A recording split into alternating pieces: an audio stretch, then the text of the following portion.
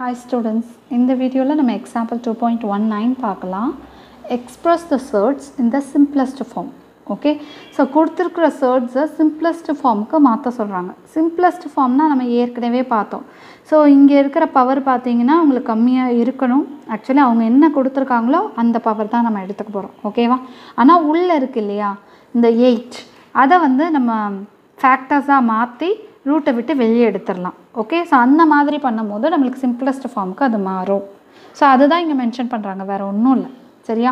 இப்போ square root of 8ன்னு இருக்கா? So 8 வந்து 2 × 2 × 2ன்னு எழுதலாமா? 2 2s are 4, 4 2s are 8. ஓகேவா? ஸோ இப்போது ஸ்கொயர் ரூட்னா என்ன அர்த்தம்? Out of 2 same numbers we can take a number outside. ரைட்டா? ஸோ அவுட் ஆஃப் 2 2s நம்ம ஒரு 2 வெளியே எடுத்துடலாம். Then இந்த 2 ரூட்டை விட்டு வெளியே எடுக்க முடியாது. அதனால் நம்ம எப்படின்னு எழுதிக்க போகிறோம்? ஸ்கொயர் ரூட் ஆஃப் 2ன்னு எழுதிக்க போகிறோம்.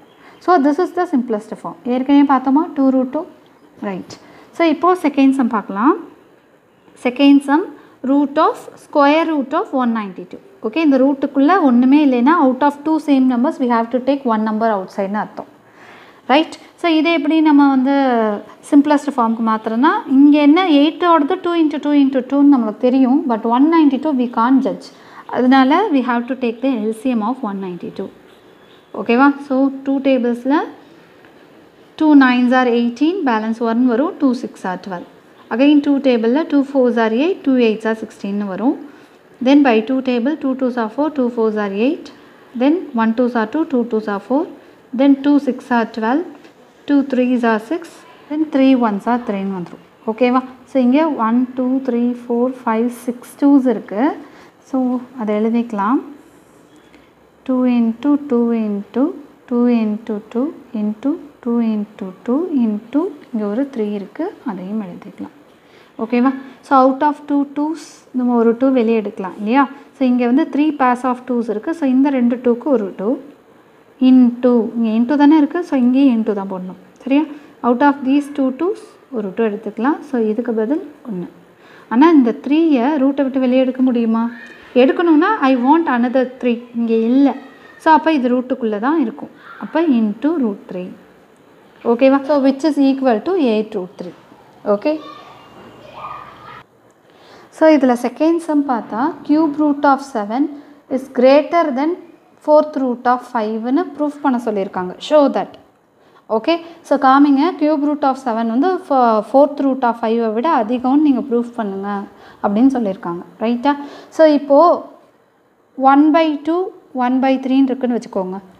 வேணாம், 1/2 4/3ன்னு வச்சுக்கலாம். இது ரெண்டில் வந்து எது கிரேட்டர் அப்படின்னா எப்படி சொல்லுவீங்க? ஸோ இதில் ரெண்டில் எது கிரேட்டர்னு சொல்லணும்னா நம்மளுக்கு டினாமினேட்டர் ஈக்குவலாக இருக்கணும்.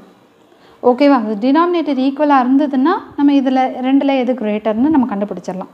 ஸோ இப்போ இங்கே டினாமினேட்டரில் 2 3 இருக்குது. ஸோ 2 3s are 6ங்கிறது தான் இதோட எல்சிஎம். ஓகே, ஸோ இதை வந்து 3ஆல் மல்டிப்ளை பண்ணால் 6ஆக மாறுமா? அப்போ இங்கேயும் 3ஆல் மல்டிப்ளை பண்ணும். இதை வந்து 2ஆல் மல்டிப்ளை பண்ணால் 6ஆக மாறும். ஸோ இங்கேயும் 2ஆல் மல்டிப்ளை பண்ணும். அப்போ என்னவா மாறுது பாருங்கள்? 3/6 தென் 8/6ன்னு இருக்குது. இப்போ எது கிரேட்டர் அப்படின்னா 8/6 தான் கிரேட்டர் அப்படின்னு சொல்லுவோமா இல்லையா? ஸோ அதே தான் இங்கேயும் பண்ண போகிறோம். ஏற்கனவே நம்ம வந்து ப்ரீவியஸ் சம்மில் பார்த்தோம். அதோட ஆர்டர் ஈக்குவலாக இருந்ததுன்னா உள்ளே இருக்கிற இந்த வேல்யூவை வச்சு நம்ம எது கிரேட்டர் அப்படின்னு சொல்லலாம். ஓகேவா? ஸோ அதுக்கு என்ன பண்ணணும்? இந்த 3 4ஐ நம்ம சேம் ஆர்டராக மாற்றணும். சேம் ஆர்டராக மாற்றணும்னா இங்கே இருக்கிற இந்த 3 4க்கு நம்ம எல்சிஎம் எடுக்கணும். ஸோ 3, 4க்கு காமன் டிவைசர்னு பார்த்தீங்கன்னா 1 தான். 1 டேபிளில் மட்டும்தான் 3ம் 4ம் வருங்கிறதுனால எல்சிஎம் ரொம்ப ஈஸி. என்னென்னா இது ரெண்டையும் மல்டிப்ளை பண்ணால் என்னவோ அதுதான் எல்சிஎம். அப்போ 3 4s are 12, 12ங்கிறது தான் எல்சிஎம்.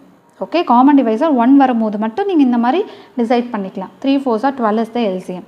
அப்போ என்ன சொல்லியிருக்கேன்? இப்போ கியூப் ரூட் ஆஃப் 7 அப்படின்னு இருக்குன்னா கொஞ்சம் ரூட்டை பெருசாக போட்டுக்கோங்க. இங்கே இருக்கிற ஆர்டரை எடுத்து எழுதிக்கோங்க. இங்கே இருக்கிற பேஸை எடுத்து எழுதிக்கோங்க. ஸோ இப்போ இதை வந்து நான் எதால் மல்டிப்ளை பண்ணால் 12ஆக மாறும்? 4. அப்போ 4ஐ இங்கே மல்டிப்ளை பண்ணிவிட்டு இந்த 7ஓட பவர்லேயும் 4 போடுங்க. ஓகேவா? So which is equal to 12th root of 7/4ன்னு வரும். So 7/4ங்கிறது 7 × 7 × 7 × 7. 7 7s are 49, 7 7s are 49 வரும். ஸோ 49 × 49 போட்டு பாருங்கள், உங்களுக்கு 2401ன்னு வந்துடும். ஓகேவா? So this is the value of 7 power 4. Next இங்கே என்ன இருக்குது? 4th ரூட் ஆஃப் 5ன்னு இருக்கா?